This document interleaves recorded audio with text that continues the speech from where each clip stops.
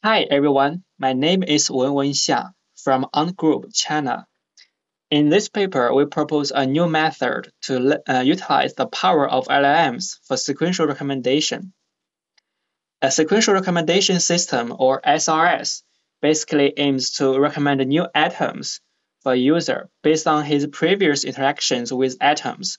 SRS have many real-world applications.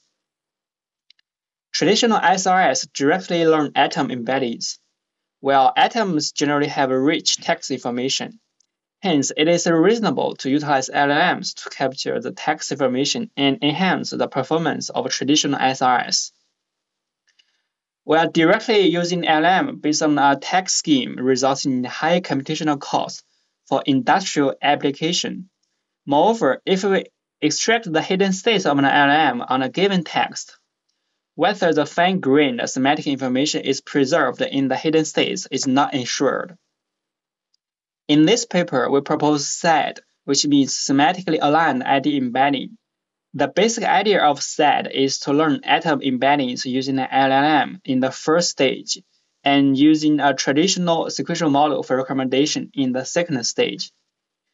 While in the first stage, we regard an atom embedding as a token of LLM and train the atom embedding to make the LLM elicit the expected text information of this atom.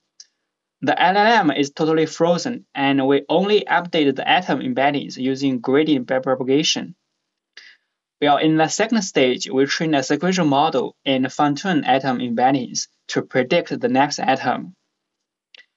Experiments show that the learned atom embeddings have better recommendation performance compared with random atom embedding initialization and last hidden states of LLMs.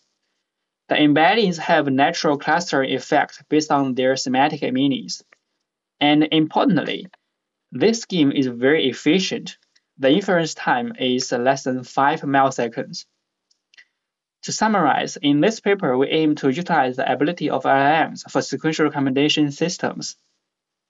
We propose SAD, which first learn atom semantic embeddings and then train a traditional sequential model. SAD could leverage the ability of LLMs and is extremely efficient, making it suitable for industrial applications. Thank you.